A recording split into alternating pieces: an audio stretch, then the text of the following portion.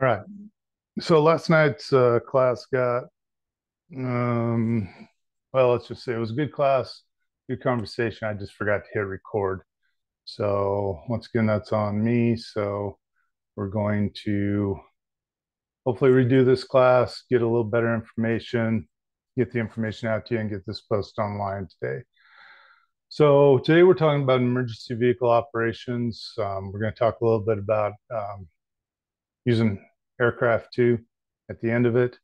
But today we're going to talk mostly about emergency vehicle operations. So preparing for an ambulance call, receiving and responding to a call, transferring the patient to the ambulance, transporting the hospital or patient to the hospital, transferring the patient to the emergency department staff, terminating call, and then again we're going to end with air rescue. So we're going to start out with preparing for the ambulance call. So there's several types of ambulances out there. The ones we use mostly here in Commerce County are the type 1s. These are on a pickup chassis, usually a 350, 450, or 550. Each one of them has its perks to it as far as comfortability of ride, um, longevity, and all of that stuff. Personally, I prefer the 350s. They got a little more guts to them. The 450s and the 550s are all governed out at pretty much interstate speeds. So you're not going to get to a call real quick with those. Not that that's important. Don't need to be doing 110 miles an hour to a call, but sometimes, 5, 10 miles an hour over the speed limit is a good thing. But we're going to get into these a little bit better. So type 1, again, we have most of our trucks this way. I believe we have one that's not a type 1. This is a type 2. These are your van style ambulances. There are still few of these around in the nation. I know that Denver, several of their hospitals run van style ambulances. They do have both 2-wheel and 4-wheel drive versions of these, so they can be used in almost any climate area. Again, the only drawback of these is how much room you actually have in the back of these to work. The ones that we had in the past, we did have a Mercedes Sprint style van, similar to the one that's pictured. It was a good running vehicle. Just a lot of people were leery about running it just because of the high winds we have out here in Wyoming. The van style are the type 3. These have the Econo or the E350 or 450 chassis on them. We do have one of these. 229 is the style of an ambulance. Again, very good ambulance. These also can be you can also find these in 4-wheel drive and 2-wheel drive. The one we currently have is a 2-wheel drive and is used mostly during the summertime. Then you have your medium duty. Your medium duty ambulances are usually on your commercial chassis, Freightliners, Internationals, that style of chassis. When we first took over the Glen Rock Ambulance Service, they did have one that was made by Horton. The big problem with it is it had an air ride system that had a leak somewhere in it, and they had ran the lines through the frame, and so we couldn't get the line fixed. Overall, it was a good running truck, and the nice thing about it was you could be like 6'2", 6'3", and stand up in the back of it. Very nice chassis, very smooth running chassis. Again, what we find out with them is with their height, we do have some disadvantages actually getting into other hospitals' bays. So, and then you have your special purpose or special response vehicles. These are your hazmat trucks. New York, some of these trucks are set up for rehab and mobile commands. So there's a lot of different styles to this. Casper's regional response, especially hazmat response vehicle, is actually semi. Very good vehicles, very expensive vehicles. So you don't see these a lot with rural units, but usually your regional response teams will have something similar to this. All right, so the ambulance with proper equipment may have its agency without proper equipment, without proper equipment may have its agency cited or fined considerable amount of money by the state EMS regulatory. So when we put an ambulance in service, the state has a specific loadout plan for that ambulance, depending on whether it's BLS or ALS. And in order for it to be licensed as an ambulance in the state of Wyoming, it has to have all this equipment on it. I think on page, let me get to the right page here.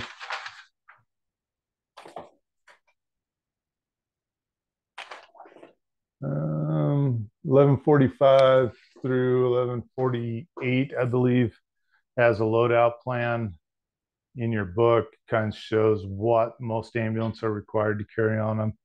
And this is just a good idea to let you know what is on the ambulance. But it is still your responsibility as the EMT, paramedic, AMT, whatever you have it, whatever your certification level is, that when you get into an ambulance, you should know where each item is, what it's used for, and when it should be used. So this is your responsibility. If you have a good FTO, they will spend a couple days showing you the ambulance and making sure you know where everything is.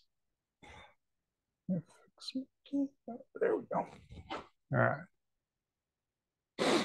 So ensuring for ambulance readiness, again, you want to do your morning checks, make sure everything is where it needs to be, you have the right amount of equipment, you have the proper dates on them. So it's very easy.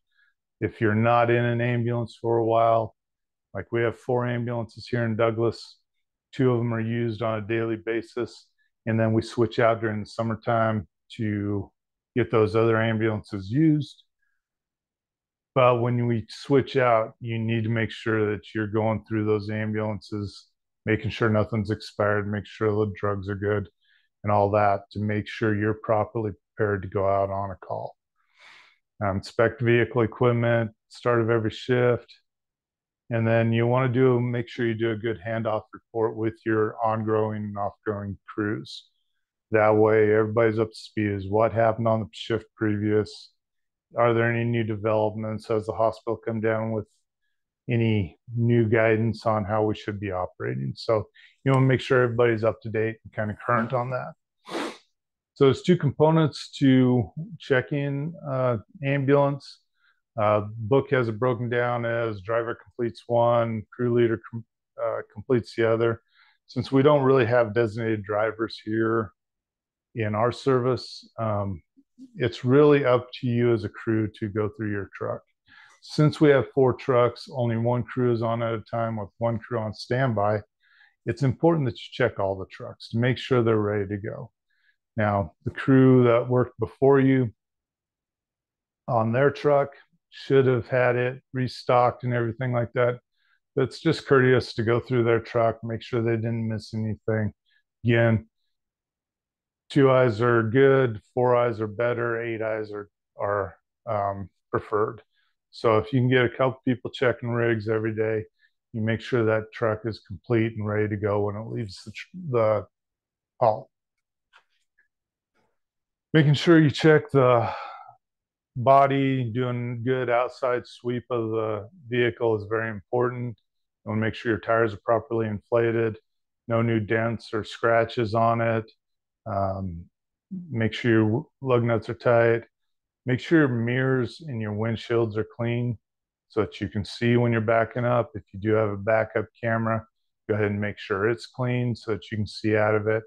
And check your windshield wiper blades and make sure there's no chunks or anything wrong with it that's going to interfere if you have to use them.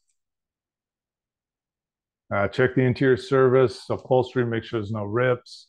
Again, this is a good time. You should be starting at least the beginning of your matrix, doing a good clean on your ambulance before you take it out. Spraying down the seats, spraying down the cot, mopping the floor, making it swept out, and making sure your vehicle's clean before you go out. Nothing's more embarrassing than putting a patient into a dirty rig. So you want to make sure you're providing your patients with the best care possible. Again, when the engine's shut off, we're inspecting the body of the vehicle for any damage. Anything that's new, you want to make sure it gets reported, whether you did it or someone else did it. The one thing is accidents happen. Um, Even though there's no such thing as an accident, people make mistakes, and you back into pylons, back into garage doors, stuff gets damaged. Make sure you report it. That way, people know that needs to be fixed. And inspect the wheels and the tires for damage, wear. Make sure they're got the proper pressure in them. Make sure the tread depth is good. Make sure you're checking these things, because the last thing you need is a blowout when you're on the interstate with a patient on board.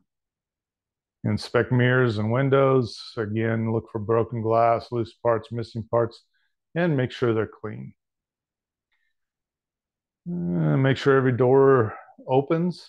Again, we talked about this last night in class, but there's times we take these vehicles to get the oil changed or something like that. We lock the outside doors. And then when you get on a call, you've forgotten to unlock all the doors, you go to get equipment out and the door is locked. So you want to make sure all the doors and everything's working before you go out on your first call. Check fluid levels. Make sure you got proper amount of oil. Remember, when you're checking the transmission fluid, run the vehicle for 5-10 minutes, make sure it's warmed up, and then check it. Check the batteries, make sure the connections are good. If you see corrosion, go ahead and get it cleaned off, or let somebody know that knows how to do that. Inspect the interior surfaces, upholstery for damage, cleanness, wipe it down. Wipe down your steering wheel. Most of us are pretty good, I think, about, if we've had patient contact, of taking our gloves off and swapping them out before we get behind the wheel. But think about what you're putting on that wheel every time you get into it. So make sure you wipe down the steering wheel, disinfect it, disinfect the inside. Make sure your truck's clean and ready to go. Check the windows for operation. Side windows should go up and down with no problems. So make sure that's good. And then finally, test your horn and siren and emergency lights. With our vehicles, we usually have them tied into where the horn operates the siren. You can check both of them by just flipping a switch on the panel and then making sure both work. And do a good walk around, make sure all your lights are working, and then do test your siren. Adjust the driver's seat, make sure the seat belts are operational. I do work with some vertically challenged people on the service. So if I try to get into a vehicle after, say, one of my partners has been in it, I'm probably going to hit my knees on the steering wheel. Vice versa, if they get in after I've been driving, they can't even reach the pedals. So make sure you do the adjustments before you get going. Make sure you're ready to go.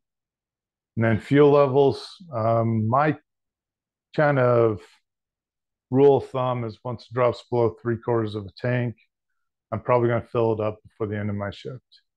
At a 3/4 or above, I know I can make it anywhere in the county and be okay. But once you get down below that, if you have an emergency transport to, say, Cheyenne, which is 123, 24 miles away to the hospital there, you're looking at a vehicle that gets 7 miles to a gallon. You're probably going to need to refuel at some point. So make sure you're topped off before you do those long transfers. Denver is 235 miles away. So again, you're looking at different distances that you're probably going to need to fuel up if you're running on a lower tank. So make sure you refuel before you take those big long transports.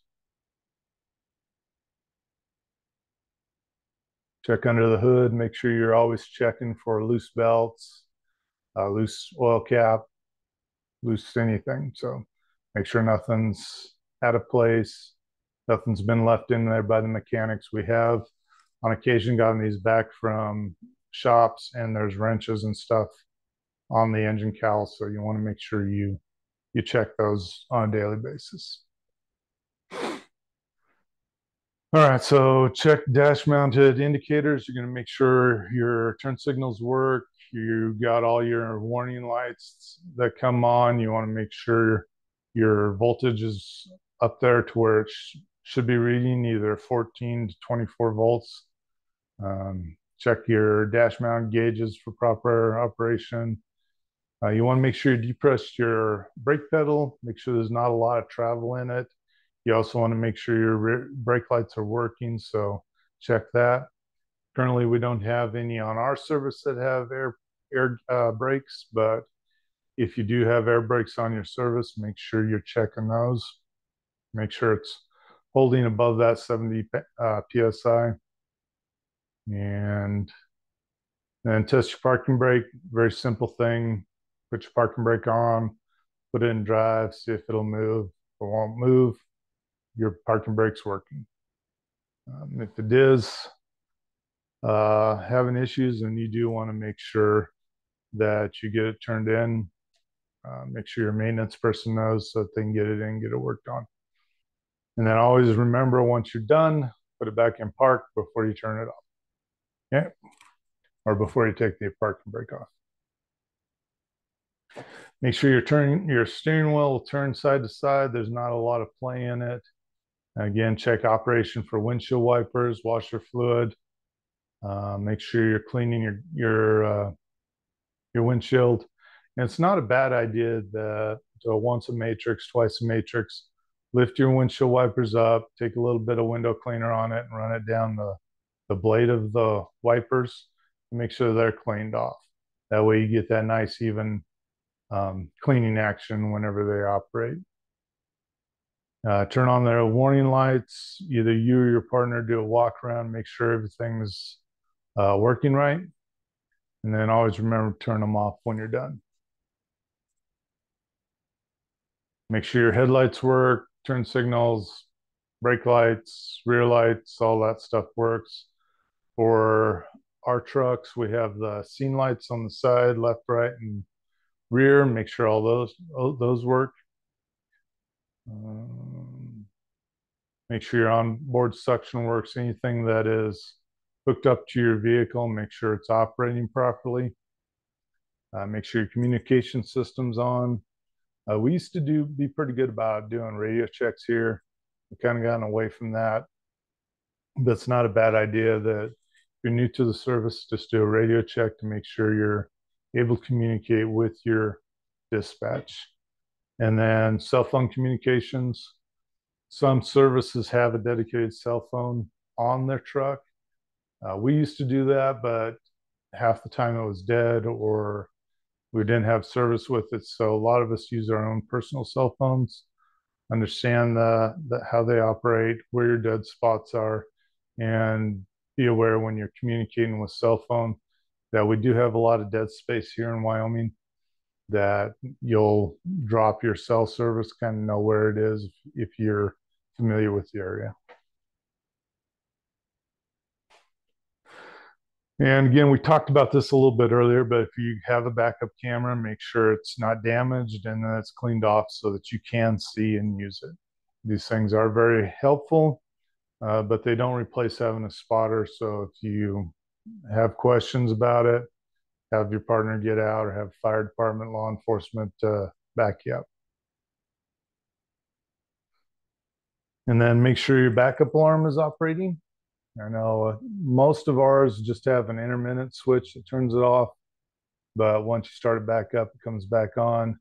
One truck, I believe up in Glen Rock, does have one that turns off, and it's kind of nice, but at the same time, you don't remember to turn that on, you start backing up, nobody has a warning that you're backing up. Using your checklist, we do have a daily checklist inspection sheet that we go through or are supposed to go through. Make sure you're using that when you're checking your truck. Make sure you mark any deficiencies. And then if there's any equipment missing, make sure you're replacing it. Test your oxygen and ventilation equipment, proper operations. So we do have 3 small tanks and 1 large tank on all our trucks. Make sure they're above the 500. We do replace all ours once they hit 500. So make sure they're at the proper PSI. If you're going on long transport and you're close to that 500, make sure you switch that tank out before you do the transport. We don't carry any rescue tools on our particular trucks, but if you do have a service that you do that, make sure you are checking them. Any battery operated equipment, such as portable suctions, the Lucas, vents, anything like that that may use battery power, make sure they're fully charged. Make sure you are unplugging them after a while and not just leaving them plugged in all the time, because you will eventually kill the battery. And then when you go to unplug it and use it, it's not going to work. We've had to replace several batteries on our suction units this year just for that reason. So make sure you're looking into that. Some equipment such as AED may require additional testing. So look, make sure the indicator on it is not red.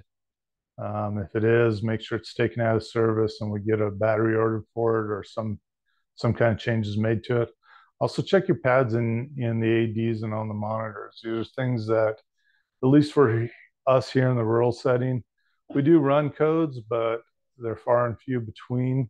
They're not an everyday thing. So those pads don't always get checked or replaced as often as they should. So make sure you're checking them. Make sure you're not running with expired pads. Make sure you're correcting any deficiencies or missing items. And if it's something that you can't fix or it needs to be addressed by someone else, make sure you let the supervisor know or the maintenance person know, so that that can get fixed. One thing we're really good about here is if we see something that needs to be fixed, if we can fix it, we fix it.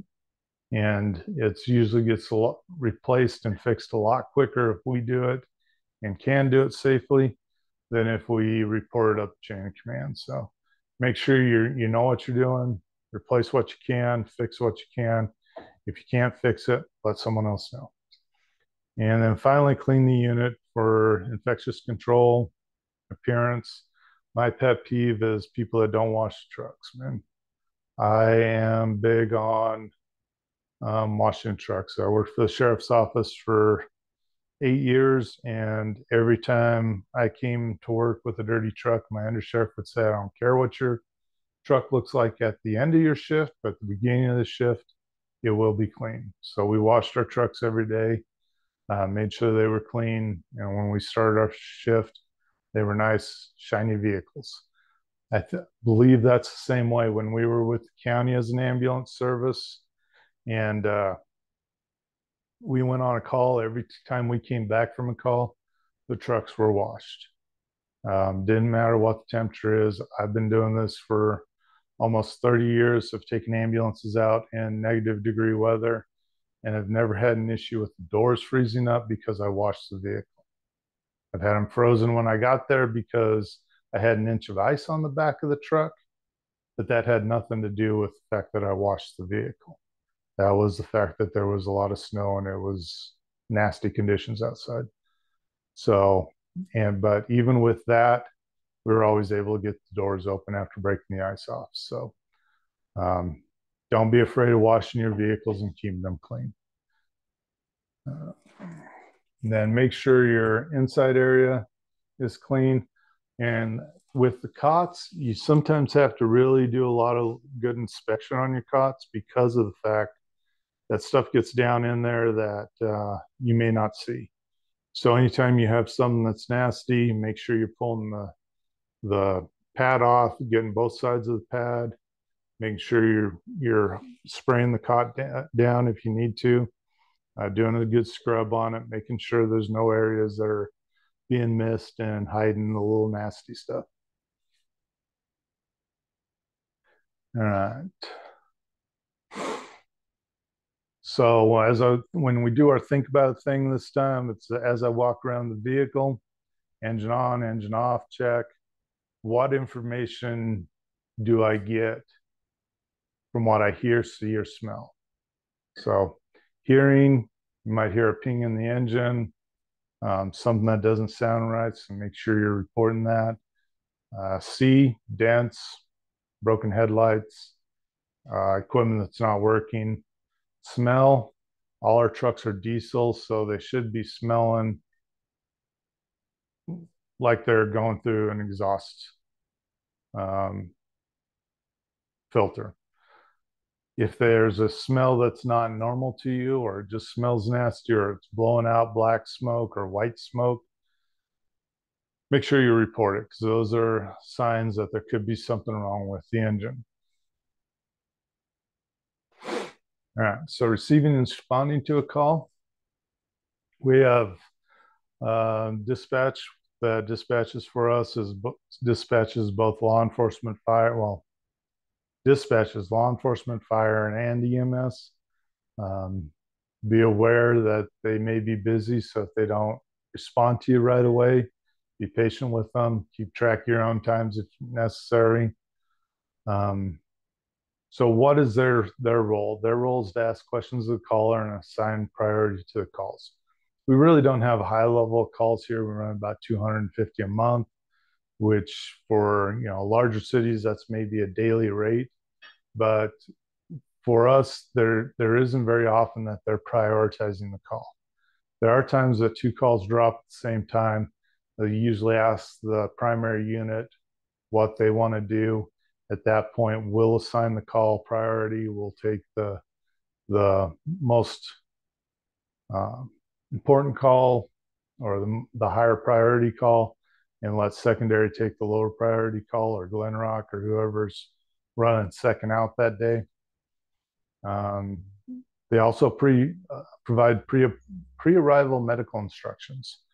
So these people will have a book in front of them. Person says they're having chest pain, they'll flip to the chest pain, start asking them questions, ruling things out, and giving them instructions on how to take care of it. If the person's in cardiac arrest, they can give instructions on how to do CPR over the phone, and can start helping with getting some of the care taken care of prior to our arrival. They also dispatch and coordinate EMS resources. So we have like 5 or 7 categories that are automatically fires paged out with us. So we have extra hands on scene. Other calls such as suicide, um, gunshot wounds, domestic violence calls, law enforcement's automatically sent to them. Law enforcement's listening to the radio. Sometimes they respond on other calls just so that they can help us out. We do have a very good working relationship with all our emergency services here in Converse County. Very proud of that, and we're very protective of it too. And then they coordinate with other public safety agencies, highway patrol, life flight. If it's a mutual aid where we're going into another county, they'll coordinate with them, so that makes our trip and our exposure very good. So questions that an EMD should ask is the exact location of the patient, what the callback number, what the problem is, how old the patient is, what's the patient's sex, what's their conscious, or is they conscious? Are they conscious, and are they breathing? So those are the questions they're going to be asking. They're also going to ask the number of patients that we have. So are we going to just one person, or are we going to multiple people? So do we need a second unit sent out?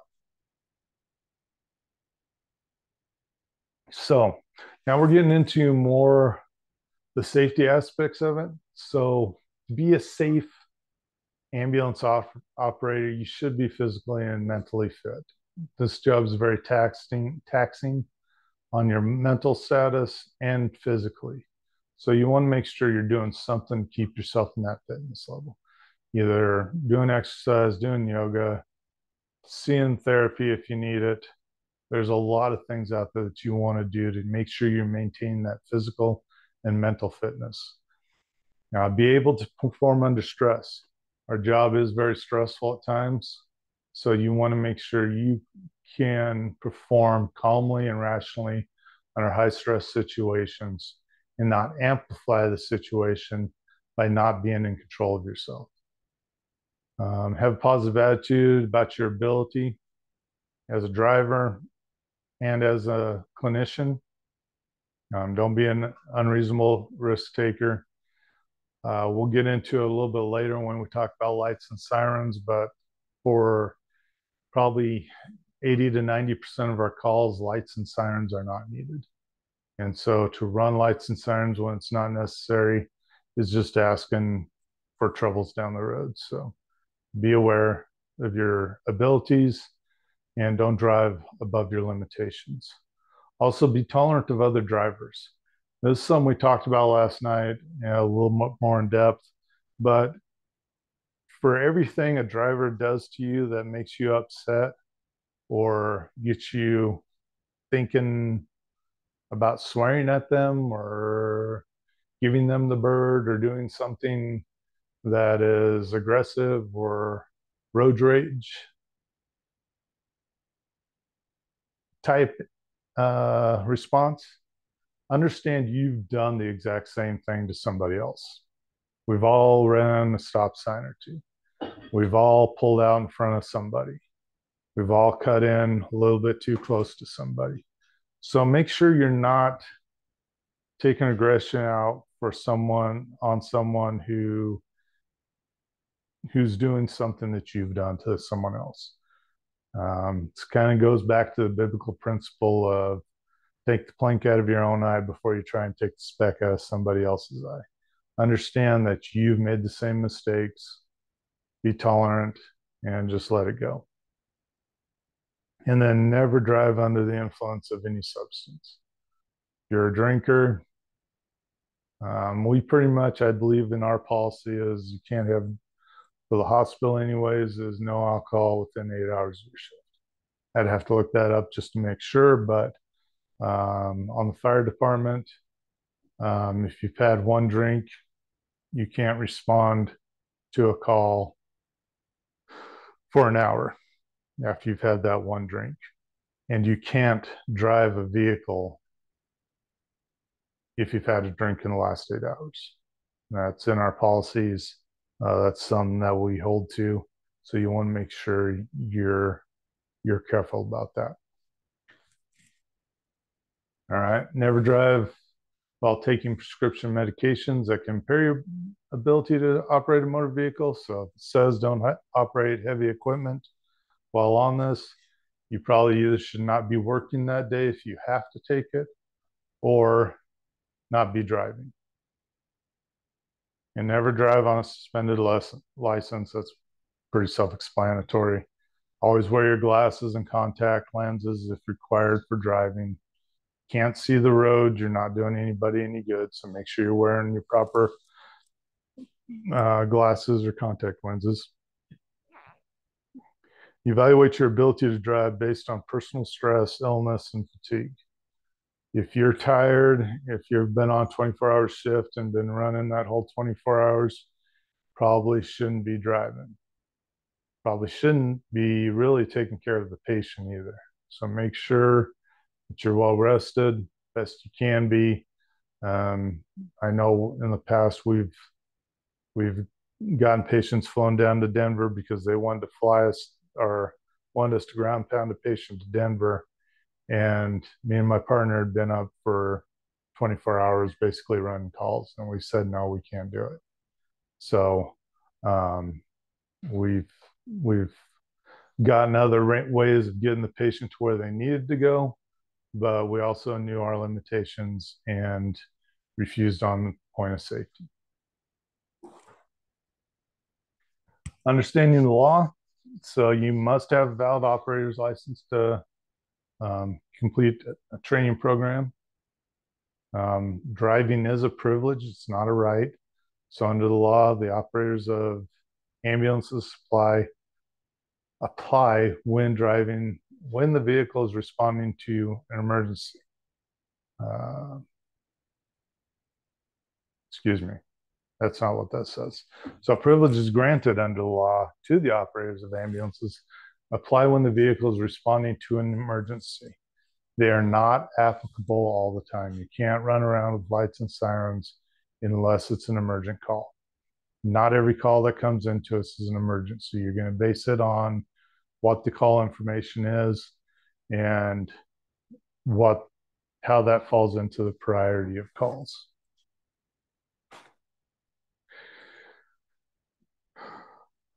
So we do have some things that we can do, like going over the speed limit, parking wrong direction on the road, even going into oncoming traffic. But you have to do that in a way that protects life and property of other people. There's very stringent wording in Wyoming law that says due regard for the safety of others. If you are driving outside that due regard for the safety of others, there is no immunity for you. You will get arrested, you can be sued, you can face criminal charges, so you want to be careful with that. And then it also only applies if you're using the proper warning devices in a manner prescribed by law. Wyoming law says if you're operating lights, you're operating sirens. So you should be operating in that manner. Now, as courtesy in Douglas, when we're going through the city, we don't necessarily run sirens. We'll run lights, but we also slow down a little bit more than what we normally would be doing on an emergent call. We make sure we're stopping at all intersections and we're driving with due regard for the safety of others. So make sure you understand that. Also, when we're running outside of town, a lot of times we turn our sirens off just because we don't want to have headaches when we get to the call, especially if it's 30, 40 miles out.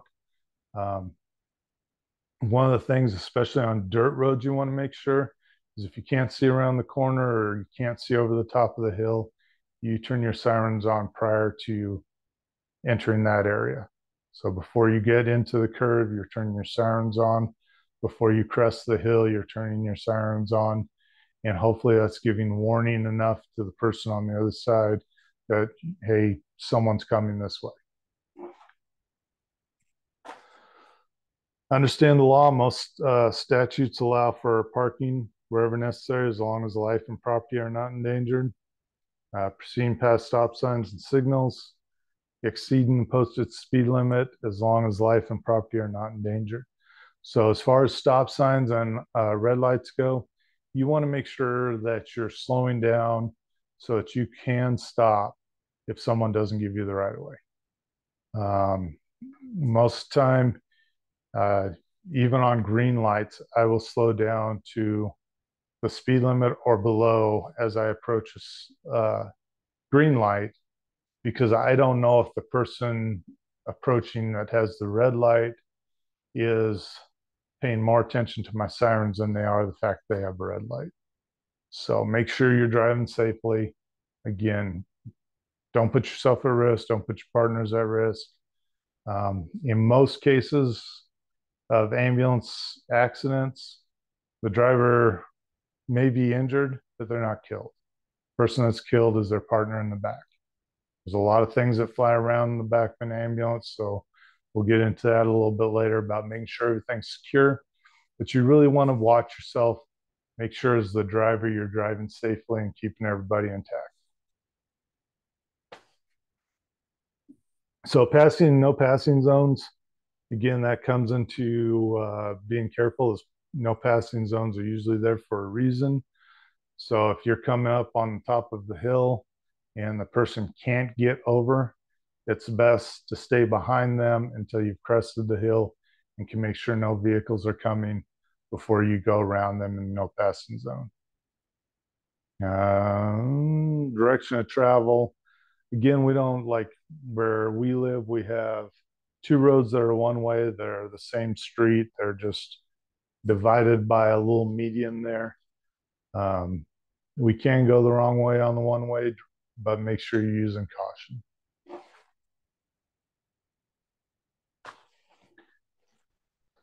caution. Siren, never use it indiscriminately. That's one of the things we talked about. You know, we have some people that every call they run lights and sirens. Well, that gets people complacent in hearing sirens all the time.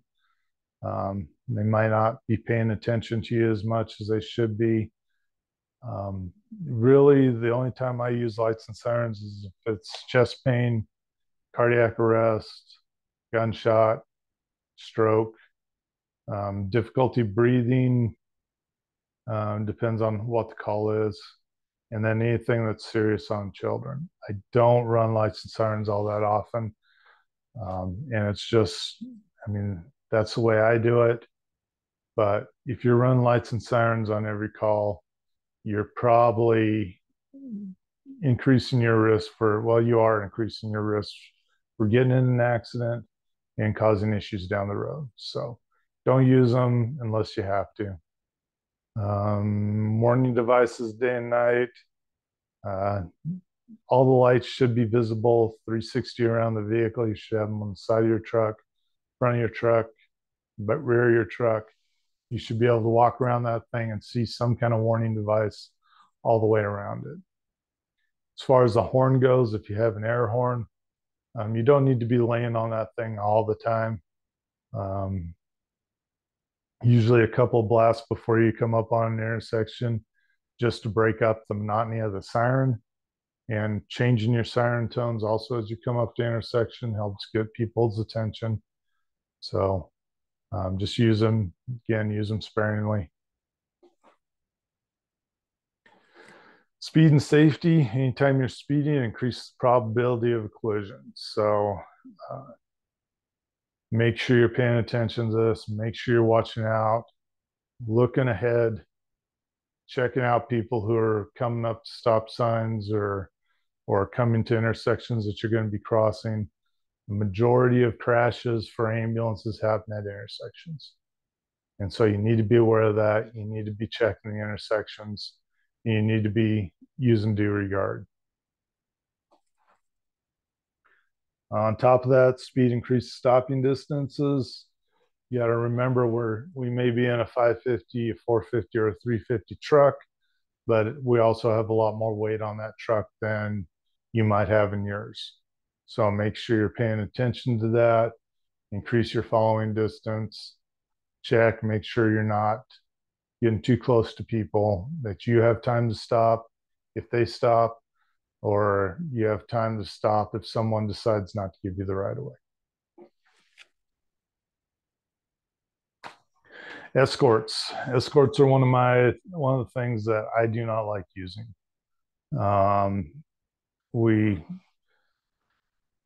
Sometimes law enforcement makes that call for us, and we're not able to slow them down or stop them before this happens. But usually, when you have an escort, that increases your chances of getting in an accident. People pay attention to the first emergency vehicle they see, and they usually don't see the second. In this case, we will always operate on a different siren tone than what the vehicle escorting us will. That way, there's always two tones that they're hearing. So if the first tone passes them, they're checking for that second tone. Recommendation by national standard and just about everywhere is no escorts unless absolutely needed.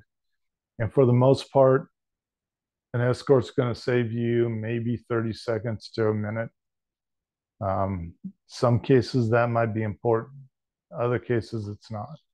In a town like ours, using lights and sirens, even going across town, is going to save you about 30 seconds.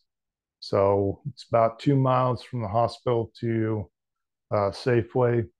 Going to that, again, it's going to save me maybe 30 seconds getting there. So is that really going to make an effort or a big difference in the treatment of that patient? Probably not. So make sure you're using your head. Don't drive recklessly, and just be aware of what's going on around you. Okay, factors that affect response, day of the week. So in Douglas, Wyoming, town of about 6,000, we're looking at our busiest times of the day are right around between 7:30 and 8:30 when you have school in session, and I think it's around 4:45 to 3:30 when school's getting out. That's when all the kids are leaving and going to school. So we have a little bit of traffic congestion then. It's not like the big cities where you have rush hours and stuff like that, but it still can get frustrating when you got a lot of traffic out on the road. So make sure you're paying attention, especially during the weekdays. Time of day, we just went over that. Mornings, afternoons, get a little more congestion. Around 5:30 to 7 o'clock, you have the miners coming back from work. So it does get a little congested then too. So be aware of that. Weather. We live in Wyoming, so the weather's always a factor. I've seen it snow in July here, so snow is always a possibility. Rain, high winds, all that kind of counter into how safe you're going to be able to drive. Road maintenance and construction. You turn off your lights and sirens. You do the speed limit through road maintenance and construction areas. That is what the state says you're going to do, so make sure you do it. Railroads, you are not going to beat a train, so don't try it. If you have to go another way because of the railroad or a rail crossing, make sure you're paying attention, and it's not going to slow time down to go a different direction when you could just wait a couple more seconds for the train to get by. Also, be careful that we do have a lot of marked but no gated, non-gated railroad crossings. If they don't have a gate on them, they usually do have the warning lights. So if the warning lights are going, stop for it. Don't try to beat it. Just be patient. Bridges and tunnels, for the most part, our vehicles will pass under any bridge or tunnel in the state. But again, when you're looking at those medium duties or those special response vehicles, those are a little bit taller, so you do have to be cognizant of what the height of railroad bridges, regular bridges, tunnels are. I know that we have one railroad bridge here in Douglas where most of our fire apparatuses will fit underneath it, but our ladder trucks won't. So you need to be careful on that. School buses and school zones, you will stop for them. You will slow down to the speed limit, turn your lights and sirens off, and go the speed limit through those zones. That's the law. School buses, if they have their stop sign out, you have to stop for them, and be aware of that. Navigation to the scene. The best way is knowing your area. With GPS and all that going on now, a lot of times you can pull it up on your phone and you can use that to find where you're going. The CAD system, when it's working, will have map system on it. Just be aware that GPS and maps may have a delay, so you may actually pass by the place before it actually says you're at it. Just be aware of that. Don't let it become a distraction. Always obtain detailed maps of your service area if you don't know it, and that way you can take a look at it and know. One thing, you can study it when you're not on calls, but if you do have a call, you can have your partner looking at the map and telling you, giving you good directions to where you're going. All right, so again, minimize lights and sirens on hot responses. Wear your seatbelts. Know where you're going before you respond. So it's always good to, if you don't know where you're going, look it up in GPS, check your maps, look it up on the CAD. Be aware of new construction too. Like right now, with the boom we had a couple of years ago, there's a lot of new constructed areas that are not on maps, they're not on GPSs, they're just new roads that you may have to ask dispatch if you can't find it on your map or your GPS.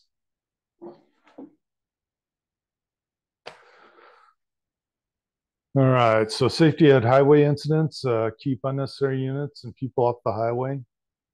We just had a couple, one medic and get killed and another one seriously injured down in Rollins, out on the roadways where a truck hit them. Again, that was icy road conditions, bad conditions. Be aware of your surroundings and try and make sure you're parked as far off the highway as you can. Avoid crossovers unless turn can be completed without obstructing traffic. Understand that people are, at least here in Wyoming, speed limit's 80 miles an hour, and usually people are driving a little bit over that. So make sure you can make that turn safely if you have to do a turnaround. If not, if you don't think you can do it safely, or if the turnaround's blocked with snow, go up to the next exit, make your turn there. And then protect the scene. If you're the first unit on scene, the best you can. The highway patrol guys that come in and do vehicle or accident reconstruction are very good about eliminating near tracks, but don't be the first one on the scene, drive over the tracks, then have fire drive over the tracks and make their job any harder than what you have to do. But protect yourself and then protect the scene if you can. Make sure you're wearing your PPE. When you're out on the roadways, that PPE should include a reflective vest. According to OSHA, it's a requirement. Same with National Highway Safety and Traffic Administration. If you can, place cones and flares out to help guide people around you. If you're the first unit on scene, place your unit so that it's protecting the crash site or the injury, so that hopefully they don't cause worse injuries by hitting the crash and hit something else first. That's why a lot of times you'll see fire departments coming up and doing blocking with engines so that the engine will get hit and not the workers on the scene. I believe there's a pretty good picture in your book on that. Let's see what page that's on.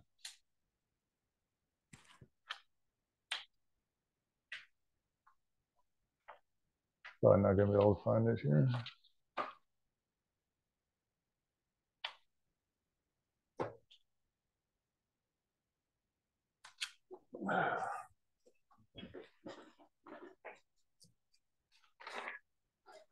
All right, on page 1159, they got a diagram there on how you should kind of set up your scene to help block off and protect your work area. Cones, flares. Again, be cognizant of what you're using. We do use a lot of cones. We do have the little strobe light flares, but try to avoid using the ignition flares, just because of the chance that, especially if there's gasoline around or fumes around, you don't want to be introducing a heat source to a potential volatile situation. And then backing up, avoid backing up if possible, especially during emergencies. If you do have to back up, make sure you have a ground guy, either fire, law enforcement, someone to back you up so that you're not running into anybody, running anybody over. All right. So transferring the patient to the ambulance. You want to make sure you're selecting the proper patient carry device. So for us, there's several different devices that we use. There's some that some people like more than others. For me personally, I use a scoop stretcher for just about anything that I think I need to move the patient, but I don't want to like actually pick them up manually. Scoop stretcher works really good. Some people hate it. Some people prefer backboards. That's fine. Just understand that the longer the patient's on the backboard or scoop, the more they have a chance of developing pressure ulcers and stuff like that. So once you do get them moved onto the cot, if it's safe to do so, go ahead and take them off. Whatever transfer device you use. Stair chair, we use that a lot. And especially with the newer stair chairs out there, it's amazing to work with them. When you're packaging a patient for transfer, make sure you are properly securing them, keeping them covered up, protect their modesty, you have to remove clothing to look at an injury, make sure you're covering them up with a blanket, remove it, then remove the clothing. Move the patient to the ambulance, load the patient into the ambulance, do it safely. Let's see what. All right. So when you are moving them, this is kind of an older picture. I don't think a lot of services still use these cots, but with us, we have the power load cots and power stretchers. So when you're using that, going over rough terrain, you still want to make sure you have 4 points of contact. You want to make sure you have 4 people on that cot to make sure it's stabilized as you're going over rough terrain. When you're loading it, it's best to have 2 people in the back, just kind of keep it stabilized. If you have to manually load it, you definitely want 2 people on the back, one on each side, lift it up and to be able to push it in smoothly.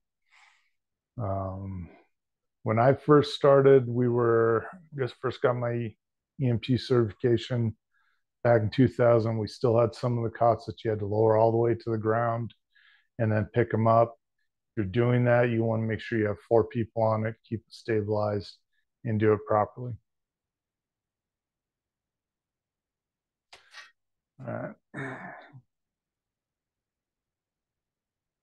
Again, make sure you have all proper carrying devices, make sure they're strapped down.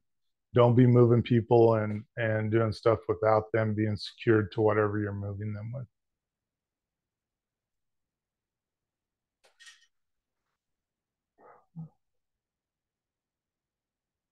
Okay, and then so before you get them too packaged up, make sure you got any impaled objects stabilized, any wounds that need to be cared for that are going to be hindered by them being placed on the cot. Make sure you get those taken care of, and then check dressings and splints. Again, just like when you're putting the splint on, you check pulses before and after splinting. Anytime you move a patient, make sure you're checking the pulses again. And then cover the patient and secure the patient to the carrying device. The reason we cover them up beforehand and then secure them is so that you see the seatbelts. It's pretty common. You get into a hospital, people will get in a hurry.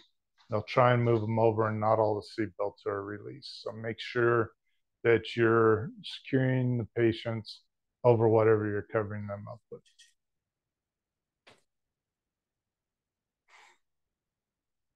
Again, must be, I think we've kind of covered this all already. Make sure they're secured. Make sure you're using all your straps, chest, waist, and lower extremities. Shoulder harness, if available, should be used. We are pretty good about that. Sometimes, though, they get forgotten. So make sure you are using all your straps. Shoulder strap is very important, especially if you're looking at, say, a backboarded patient, because that backboard is basically plastic on top of plastic, and that slides very easy. So if you don't have them properly secured, driver stops real quick or gets an accident that causes a sudden jolt forward, that patient's going to end up with the driver. So make sure you do have them properly secured. So if an EMT is going to die, they're going to die in the patient compartment. There are a lot of projectiles back there. You want to make sure your monitor, any O2 cylinders, warmers, anything that might be in the back of that truck should be secured down in some fashion. Best way of doing this is just making sure all your equipment's where it needs to be. We try the best we can to keep benches clean and counters clean. Sometimes that doesn't always happen. So make sure you're securing anything that might fly around and be a hazard. Wear your seatbelt and harness if possible. Sometimes it's not. Sometimes you're moving around a lot. If you got a really serious patient, you're constantly moving. But if you can be secured, be secured. And then once you're in your transport, And during your response, make sure you're not moving around unnecessarily.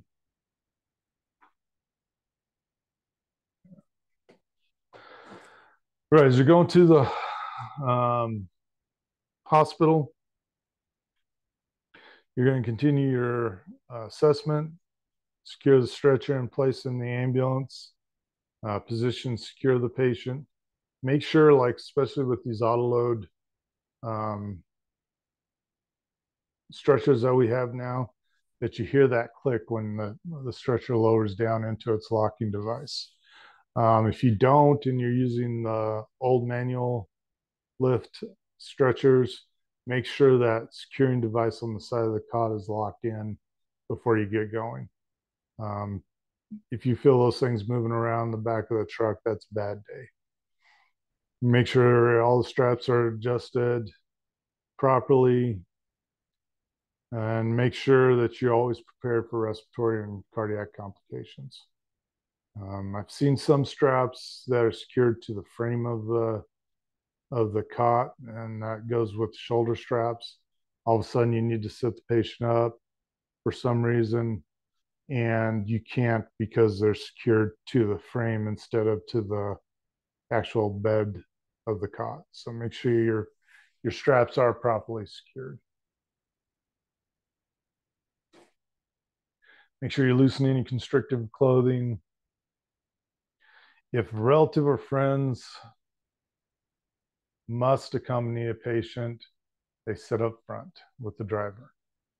The only time we deviate from that really is with children, and they're off.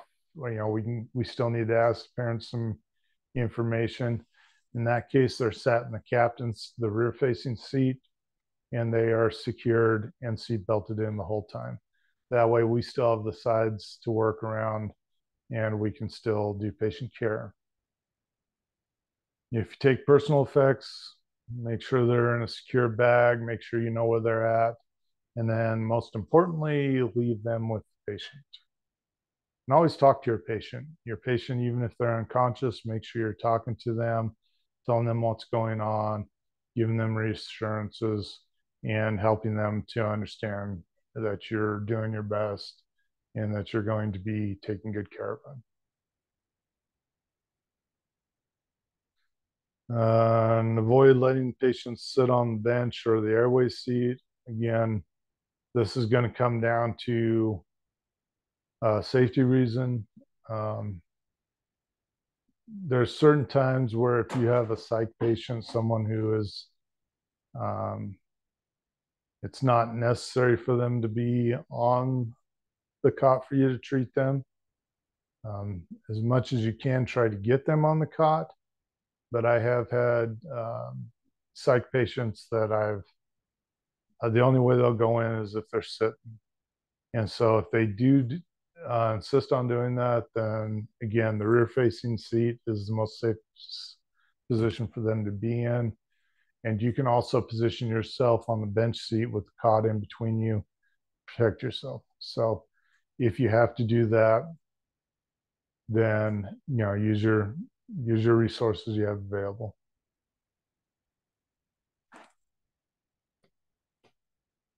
All right, en route, notify the receiving hospital. Continue to provide emergency care as required. Use safe practices during transport. We've kind of covered some of this already. Make sure you're getting any information that you don't already have from the patient. So this is a good time to do your sample history. If you haven't already done it, this is a good time to begin a second set of vitals or another set of vitals. And then you want to notify the receiving facility. I think it's funny they have that first and last of what you're finding, any changes, and an ETA as to when you're getting in. So pediatric note, if you can reduce the fear that the child is having by using a teddy bear, bringing their favorite toy with them, having a female EMT in the back or an officer may be helpful because let's face it, EMTs are not necessarily the glory people of emergency services. So if you can have a firefighter or a police officer right back there with you, the kid may be a little more relaxed with them than they are with you. Also, females have a tendency of having a little calmer effect on children than males do. Again, that's not always the case, but use your resources you have and to help calm them down. Now, with that being said, there's been a lot of changes over the last since I started. We used to get donations of used stuffed animals all the time. We'd take them down to the dry cleaner, have them dry cleaned, and that has pretty much gone out of the experience now. So anymore, they have to be new, wrapped, stuffed animals. So we got a bunch of stuff from the mines a few years back, and what we did was we just took gallon bags, took the brand new toys that we got from the mines, put them in a bag. That keeps them clean. That keeps them from getting infected in the vehicle, and we use them that way. Again, do what your local protocols tell you can do, and do what the best you can for the children. And then this kind of a weird footnote in here: small children do not, as a rule, carry identification. So most of them don't. So in that case, you may need to have your parent riding in the back with you so that you can get the information you need for these patients. All right. So we're getting down to the end of this now. So transferring the patient to the emergency department staff. In routine situations or when the illness or injury is not life-threatening, you may want to check to see what they want done with the patient. So we work for a small hospital. We have a 5-bed ER. There have been times where we've brought patients in and there's no place to put the patient. So they end up waiting on our cot. This is something that you can have the doctor or the nurse look at them, and if it's not life-threatening and they can be moved out to the waiting room until such time as they can get them back, you can do that, put them in the triage area. Again, this is going to be dependent on what you brought the patient in for. There are times where we will just have to sit and wait until they can get a bed available. Assist the emergency department staff is required. So again, with us being a small rural community, there are times that we'll actually start the treatment on the cot while the nurse is dealing with other patients. Doctor will usually come in, look at them on the cot, start placing orders. We can help out by putting the orders in for the nurses. So just be aware of what you can do to help your staff out. And as soon as you're free from patient care activities, prepare the hospital report. So in Wyoming, by state regulation, there's actually a statute out there that tells us we have to have our reports done within 2 hours, unless situations arise that prevent us from doing that. So for the most part, we have to get started on those pre-hospital care reports as soon as possible. And it's important to do that because if that patient does get transferred, that report should be going with the patient to the next hospital, so they know what was done prior to arrival at the hospital that's sending the patient. That doesn't always happen, but as much as you can, try and get that to happen. And as soon as you're free from, okay, we just went over that. Make sure you do leave the patient's personal effects with them. So if they brought a phone with them and you're holding on to it, make sure you check your pockets before you leave. Make sure you leave anything you brought with them. Okay. And then the last thing I always do when I'm giving my report is, do you guys need anything else from me? Once I get that, then I'm released from there. Go ahead and put us back in service and we go from there. Terminating call. Quickly clean the patient compartment while taking appropriate standard precautions. Make sure you're cleaning out your ambulance after every call. You don't know what these people have with them, so it's best to be on the safe side and just clean after every call. It's also a courtesy to your next patient to have a clean ambulance. So make sure you clean your truck, make sure it's ready to go, make sure your oxygen's good. Like in our trucks, you have to turn the oxygen cylinders off in order to prevent them from leaking. Make sure you're closing those systems down. Make sure you're saving your oxygen.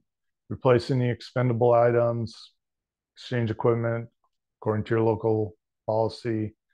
Make sure you're wiping down your blood pressure cuff, your lines, everything that you use during that call. Make sure you're wiping it down. And then make up the cot.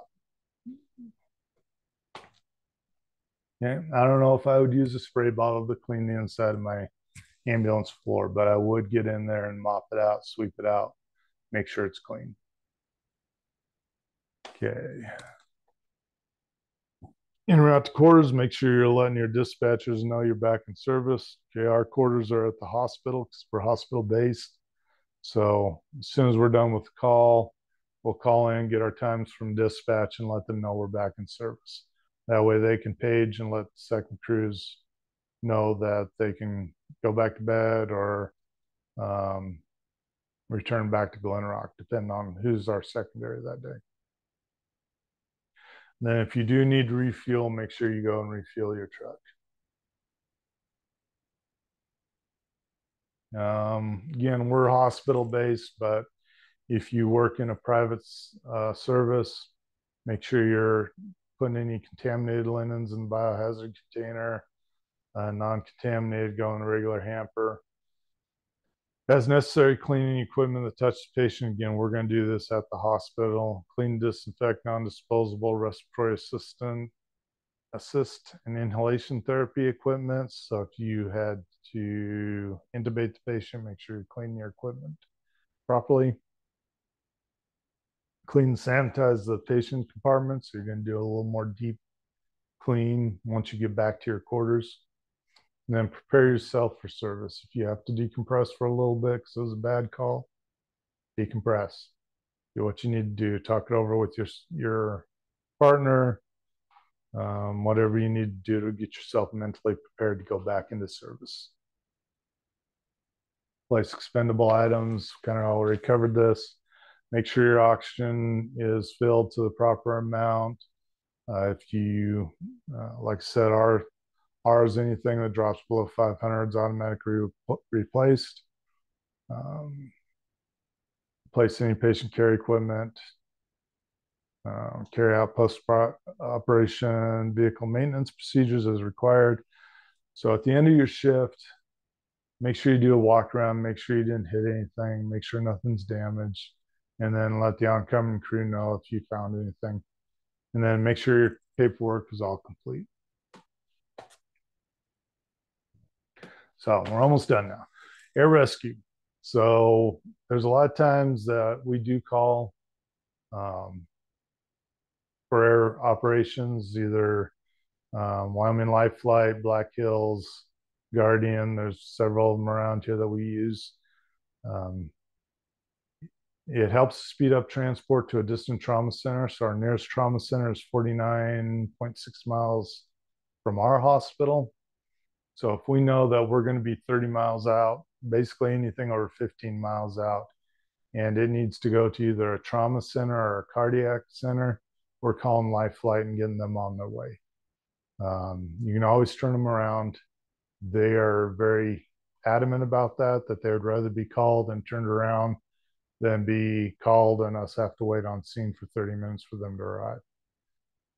If it's a high priority patient with prolonged extrication, you might want to think about getting air rescue on their way. And then anytime it's in a remote location. So we live in Wyoming. It's not uncommon for us to go 60 miles to get to our patient. In one instance, a few years ago, we had a four-wheeler wreck up on the mountain. It took us from the time of call to the time we got into the ER 9 hours. So we tried to get life flight to fly that day, but the weather was too bad, so we couldn't get life flight. If life flight would have been able to respond, that patient would have been in an ER within 4 hours after getting the call. So that's what we're talking about as far as time reduction and time use. So make sure you're using your best judgment on this. And again, most of the flight companies, at least here in Wyoming, would rather be turned around than to not be called at all.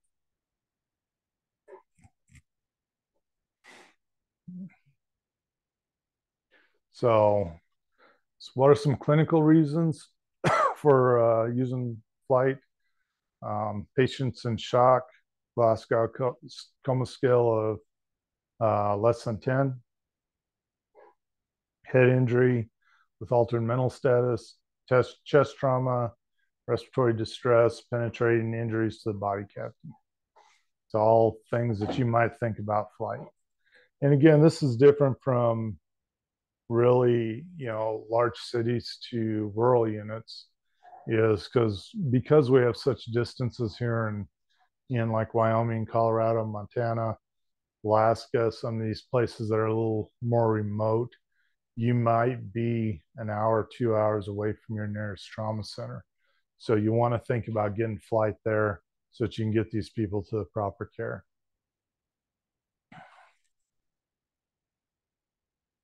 Some other aspects of it: amputation proximal to a foot or hand, extensive burns, serious mechanism of injury, and the patient is post-cardiac arrest with a pulse.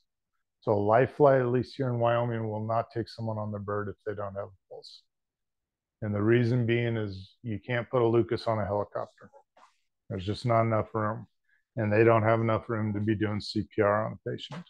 So the person does have to have a pulse before flight will take them.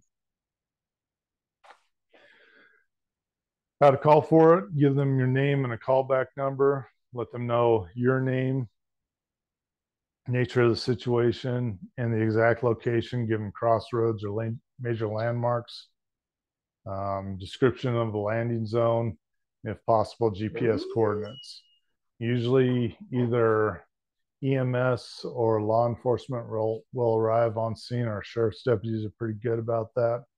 They will have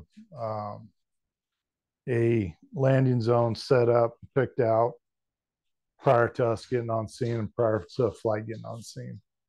Now, that doesn't always necessarily mean the pilot's going to choose that location, because they're going to do a fly around and make sure that that is the best location for them to land. And, don't be butthurt if the pilot doesn't take your landing zone. So they may see something in the air that you don't see. Make sure you're looking at your terrain, major landmarks such as towers, cell towers, highways, nearest towns, stuff like that. If you give them where you're at, what road to follow up, they're usually pretty good about finding you. We do carry on our trucks, at least I do, smoke that we can pop. If we can see the helicopter and they're having a hard time finding us during daylight operations, we can pop smoke, tell them the direction we're at from where they're at, and they can usually see that. That also gives them an indication of wind, direction, and speed too. And also be aware of wires and ditches and stuff like that that might make it a hazard for us getting the patient either to the helicopter or for them to land at. Sorry about that. Mine slipped. All right. So landing zone should be at least 100 foot by 100 foot. Should be clear of debris and not have any power lines or trees or buildings near it. Also be aware of fence lines. So we have had incidents where we cleared an area, but the grass was tall enough that when the helicopter landed, they didn't see a T-post, and it poked up through the bottom of the helicopter. So be aware of where fence lines are and where fence lines might have been. So make sure you walk the area before the helicopter gets there so that you can make sure there's no debris, no rocks, no fence posts, or anything like that. That might be a hazard to the helicopter. All right. So approach to the helicopter. Most of the time, if we're doing a hot load, we're going to be approaching from the left side of the helicopter in this way. What that does is gives us the safest approach. That's usually the side we're going to be loading on the helicopters they use out here. Pilots usually always on the right front. Very rarely will you approach from the front of the helicopter, mostly because of the fact that blades tend to dip down in the front. Those are danger areas. You will never, ever go around the back of a helicopter. You will stay away from basically the front or the back of the engine compartment forward. You will stay in that area. Believe me, you do not want to approach from the back because they will start yelling at you. Anytime you approach, you only approach when the flight personnel tell you to. The crew of the helicopter will direct loading of the patient. And again, you will stay clear of the rotor tail rotor at all times. You also want to keep traffic back at least 100 feet from the helicopter for a couple of reasons. One, it's a danger to the helicopter because if they have to, especially if you got big patient in there and a big crew, they're going to need some distance to kind of take off. And also, when they do take off, they're going to throw rocks and dust and gravel up at you, and it could damage your vehicle. Make sure you're not smoking near the aircraft. Again, they're probably not going to let you that close to the helicopter to smoke unless everything's shut down, but you're not going to smoke around it. And be aware of the danger areas, front and tail of the helicopter. Just make sure you're aware of it. And before the helicopter lands, understand they build up a lot of static electricity. So it's kind of good that if you have a gas spill or something with fumes around it, to make sure the landing zone's far enough away that that static's not going to ignite something. All right. So chapter review, inspecting the vehicle to ensure it is complete and critical items can be easily located. Hot response means using lights and sirens. Hot response involves high risk. Cold response means no lights and sirens, and it decreases the risk. Always follow your state laws dealing with emergency vehicle driving. At least for our course here, those all are included on the flash drive that I gave you at the beginning of the class. However, it must be done with due regard for the safety of others. Pay attention, do not text, make phone calls, drink beverages, or be in any way distracted while driving. Especially do not be texting on your phone. So many of our wrecks in Wyoming are due to distracted driving from texting or phone calls. And if you do have the CAD system, the driver should never be on the CAD. That is the passenger's job. That's your partner's job to give you directions off the CAD system. You should never be on the CAD. Make sure all your gear is secured because it will become a projectile during a crash. Do not let your patients become a projectile. Make sure you're using the shoulder straps. Wear your seatbelt in front and back whenever possible. Also, all our trucks have airbags. Don't put your feet up on the dash. I see that in a couple of TikTok videos that one of our medics posts. Don't do it. Know the medical and operational reasons for helicopter transport and know how to set up a safe landing zone. And this is all stuff that you guys have with you. Just remember, properly stock, prepare the ambulance, Make sure your pre-call inspections are done. Remember, thank your dispatchers once in a while because they have a tough job. That's probably the toughest job in emergency services. I appreciate my dispatchers all the time. Each state has statutes regarding operation of emergency vehicles. Be familiar with what your local protocols say. EMT should use good judgment and due regard for the safety of others while operating an ambulance.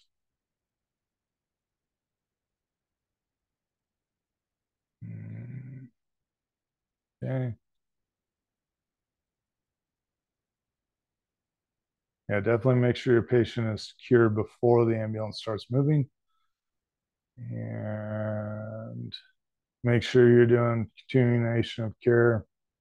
Also, one of the things we didn't really go over is railroad tracks, bumps, cattle guards, anything that might bump your patients around corners. All this stuff are things you need to think about the safety of your patient and people that are in the back. You're approaching railroad tracks, slow down.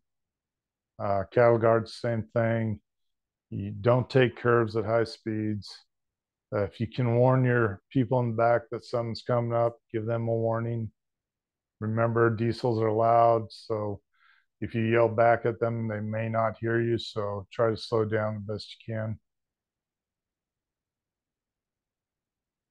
And when you're doing transfer of care, make sure that transfer of care is done properly so that you don't get charged with abandonment. Make sure you're giving a good report. Make sure you clean your ambulance and restocking it after every call. And then be sure, if you think you need a flight, call them.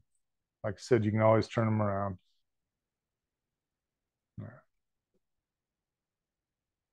All right. If you have any questions, be sure to bring them to the next class. We'll be covering hazmat and response to terrorism on Monday. Test will be on Wednesday. Thank you.